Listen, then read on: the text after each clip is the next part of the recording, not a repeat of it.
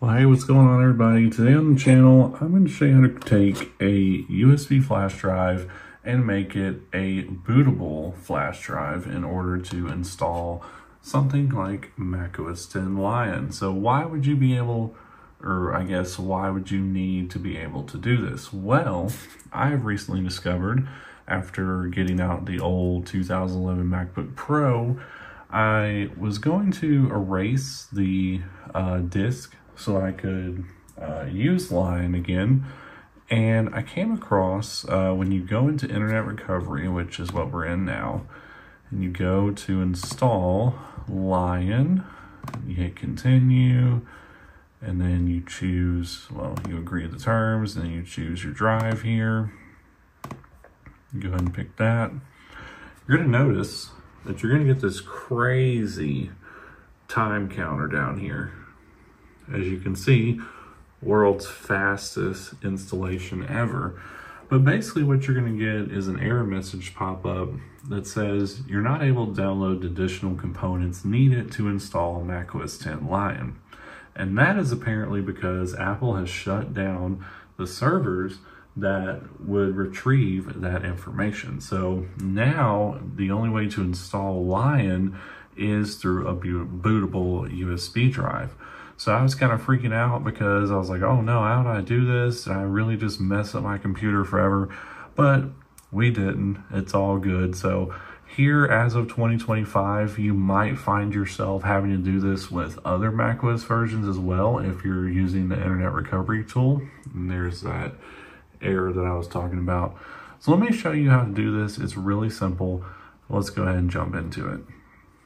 Jumped over here onto my other Mac, and that is the first thing you're going to need. You're going to need another Mac. So if you're not able to access your current computer because you're trying to go through the Internet Recovery, well, unfortunately, you're going to have to get another Mac in order to create one of these bootable USB drives.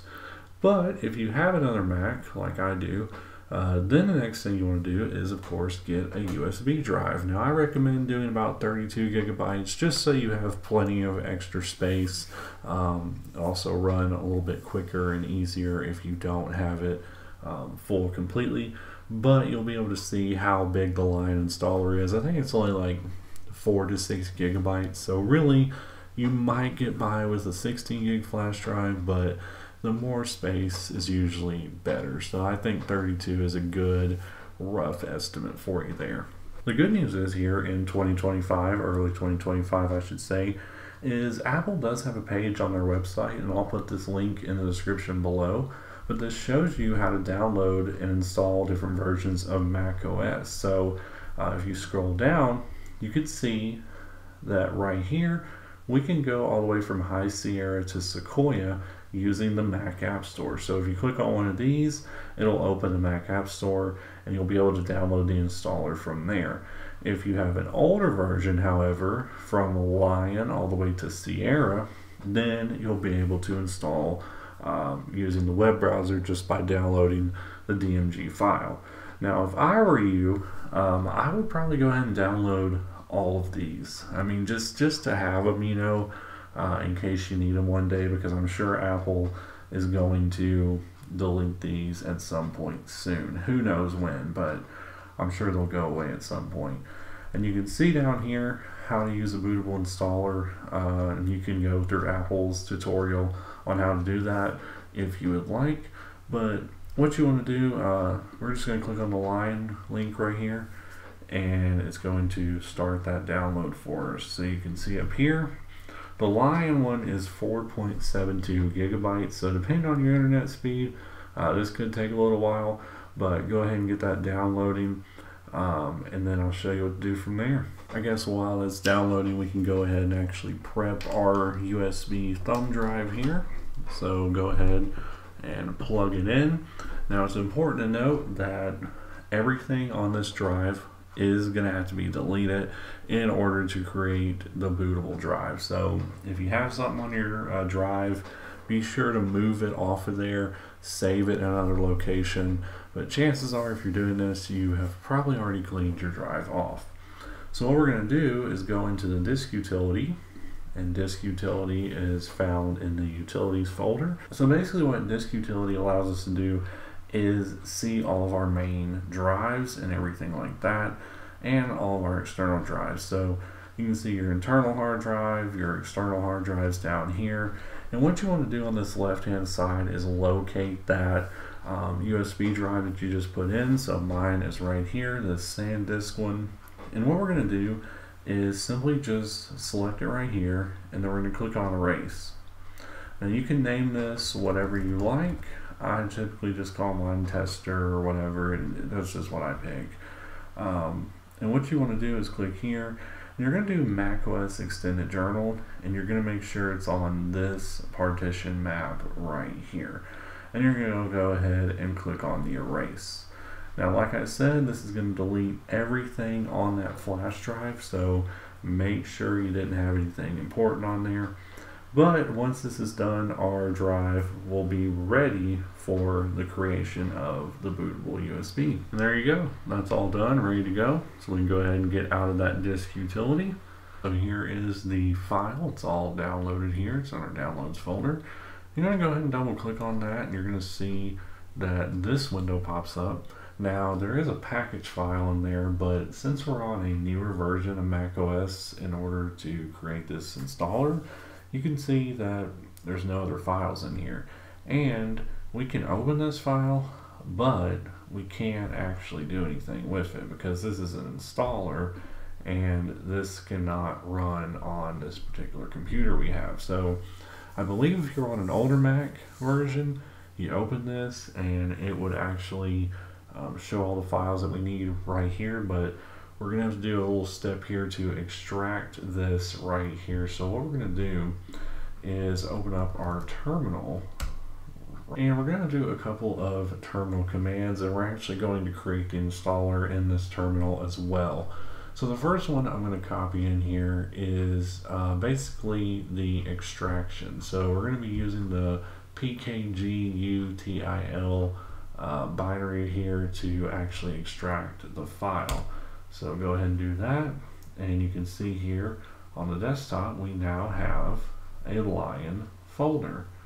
So if you look in there, you can see you have that same package file and then a distribution file, and also it's going to pop in a couple of other files here. The extraction could kind of take a little bit of time, so just give it a moment there.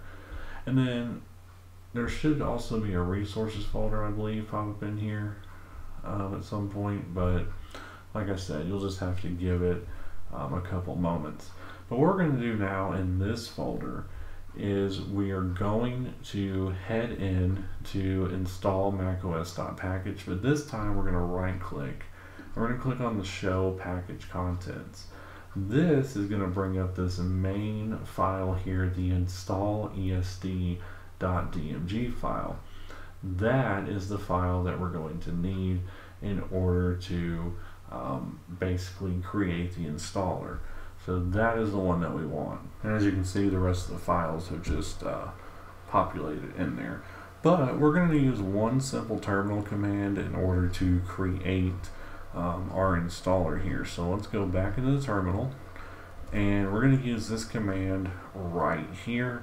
And you're going to hit enter. It's then going to ask for your computer password, so you're going to go ahead and type that in. Okay, one thing that I kind of forgot to mention is you want Untitled to be the name of your installer here for this command, because as you can see, when you paste it in, Untitled right there, it's actually going to rename that for you. So you'll see what that does. But anyways, basically what you're going to do is put that command in there, and it's going to again ask for your password. It's going to say validating and then validating, and then it wants to know, do you want to erase the contents of that flash drive. You simply type the letter Y and hit enter, and now it is going to start that process for you. So this could take a little bit of time, so be patient. But yeah, we'll go ahead and wait for this to get done and show you what it looks like when it's done. Alright, so it's finally done here, and you're going to get this little error down here. Don't worry about that, it's totally fine. but you are now able to use your installer. So what we're going to do is get out of the terminal, and we're going to go to our installer, and as you can see, I told you it's going to rename it for you, so that is totally fine, but we're going to eject that, and let's go over here and see if it actually works. Okay, so we have it plugged in right there, and we're going to go ahead and boot up the computer. So you want it shut down completely. Gonna go ahead and boot it up, and as soon as we boot it, we're gonna hold down the Option key. And the reason why we do that is this will allow us to choose our boot menu.